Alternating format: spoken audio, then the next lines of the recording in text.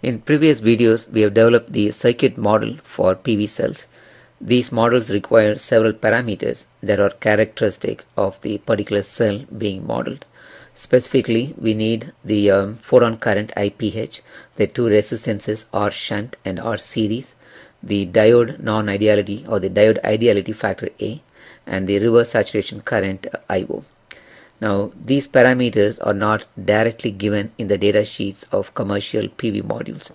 So in this video, we will derive the expressions needed to estimate or extract these parameters from the information contained in typical PV module data sheets so that we can accurately model these modules for our analysis and simulation. Okay, so this is our complete model of the PV cell. The light intensity dependent current source IPH in parallel with the forward biased diode whose current is given by this equation, this exponential equation. And finally the two parasitic resistances modeling the losses. The module manufacturers give the currents and voltages at a few salient conditions. They also sweep the terminal voltage from 0 to open circuit voltage and give the corresponding current versus voltage and the power versus voltage plots. Now these information together can be used to determine the various parameters like the I-photon, the two resistances and the diode characteristics. Those can be obtained from the information given in the data sheets. For most practical applications, there are multiple PV cells connected in series to form a module. So this is cell 1, cell 2 all the way up to cell NS, where NS is the total number of cells connected in series for that particular module.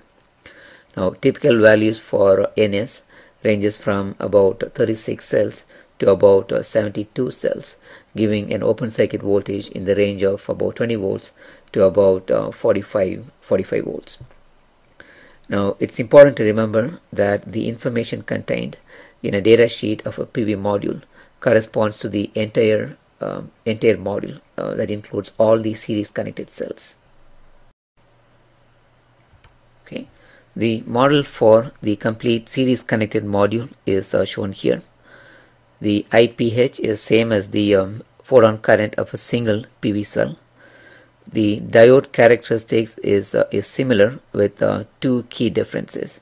First is that the voltage across the diode is larger by a factor of NS. So instead of about 0.6 volts open circuit voltage, it is NS times the 0.6. And also the thermal voltage, which is this AKT divided by Q, that also needs to be scaled by the factor NS. So the equivalent thermal voltage VT is NS times the thermal voltage of a single PV cell. The two resistances are also different. So the value of the series resistance RS for the entire module is NS times the series resistance of a single PV cell. Similarly, R shunt is NS times the shunt resistance of a single PV cell. Now once again, to re-emphasize, the expressions that we develop in this video directly give the parameter values for the complete PV module. Now if for some reason we need to obtain the individual cell parameters, maybe to study the partial shading within a given PV module, for example, in that case we need to divide some of the values that we obtained by this NS to get the corresponding parameter values for a single PV cell. Now to recap some of the things that we looked at in the previous videos, the current versus voltage characteristics of a PV module looks like the plot at the top. Now this corresponds to 5 different values of irradiance levels ranging from 1000 watts per meter squared to 200, and this particular module consists of 10 cells in series. The plot at the bottom shows the power versus voltage characteristic of the same 10 cell module. So this is the short circuit current at this irradiance condition.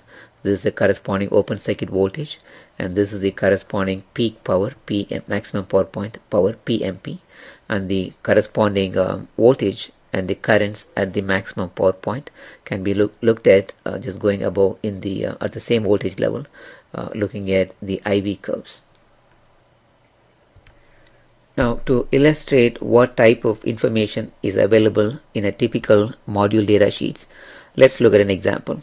This example is from Suntech Power, a major manufacturer of PV panels, and the example corresponds to 245 watts peak panel, STP 245. Now, the current voltage, the IV, and the power voltage PV curves are obtained experimentally using an IV curve tracer, and the corresponding plots are shown at the top. So these horizontal lines, those are the IV curves, and these are the power voltage curves. The scale for the power is given on the right, going from 0 to 250 watts. So you can see the peak power is roughly the 245 that I mentioned. Now, even though I have not shown the test conditions here, these curves are obtained at the standard test conditions STC. That corresponds to an irradiance of 1000 watts per square meter, temperature of 25 degrees Celsius, and an air mass AM of 1.5. Okay, the data sheets also give the currents and voltages at 3 salient operating conditions. So the first condition is the open circuit condition. So the open circuit voltage VOC here is 37.3 volts. So the current of course under open circuit is 0. The second salient condition is the short circuit condition. So the corresponding short circuit current ISC is 8.52 amperes, and of course the voltage is 0 under this condition. The third salient condition is the maximum power point condition.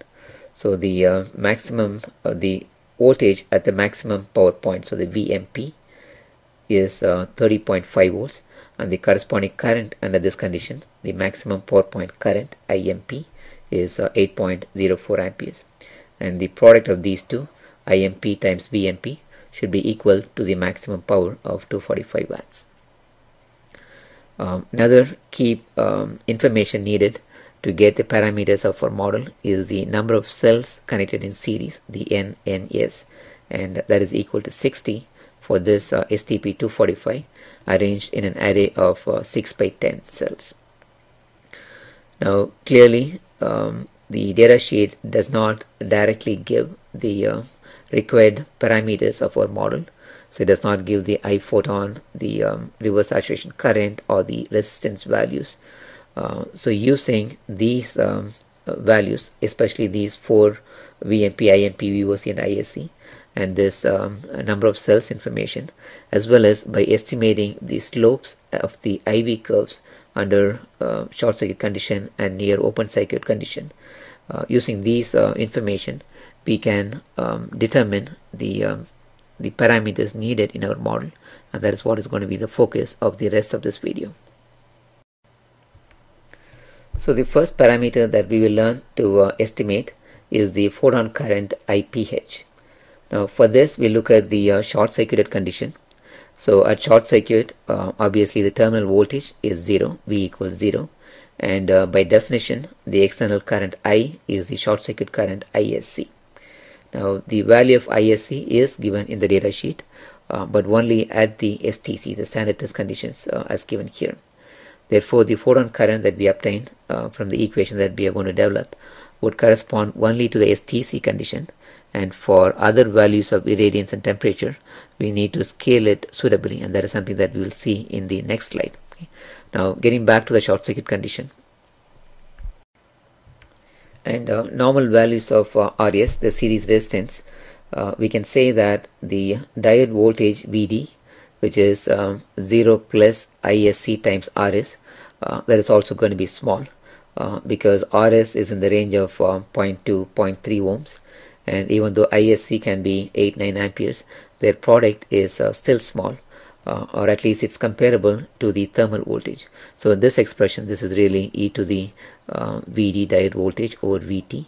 So if that is these two are comparable, then e to the close to 1 minus 1, so that's going to be a small number, and that multiplied by I naught, which is in the nanoampere region. So we can say that for short circuit condition, for small values of RS, this entire term corresponding to this diode current ID is negligible, close to 0. Similarly, by the same argument, since VD or the voltage across the shunt resistance is very small, the shunt current is also negligible, close to 0. Therefore, what we see from this equation for the current is that under short circuit current condition, the I is ISC, and that is simply equal to the I photon. So therefore, our first equation for parameter extraction is that I photon is simply equal to the short circuit current ISC. Now, of course, this is since ISC is given only at STC, the I photon estimated is also corresponding to just the standard test conditions. Okay, and then to get the photon current value under any arbitrary conditions other than the STC, we can use this expression. Okay. So here we make use of the fact that the photon current is linearly proportional to the solar irradiance level. So that is accounted for by this gain term. Okay. So we multiply the photon current measured. The ISC STC is a short circuit current under standard test conditions STC. So we scale that by this factor G over G STC, where G is the solar irradiance under the given condition at which we want the photon current, and G STC of course is the solar irradiance under standard test conditions or under 1000 watts per square meter.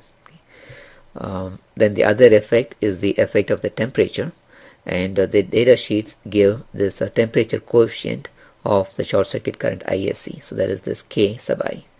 So we add this term Ki times delta T, where delta T is a temperature difference between our operating condition and the STC, which is 25 degrees Celsius cell temperature. Now Ki times delta T gives the variation in the photon current, and we just add that to the short circuit current under STC. So this equation gives the complete photon current under any general condition of solar irradiance and temperature.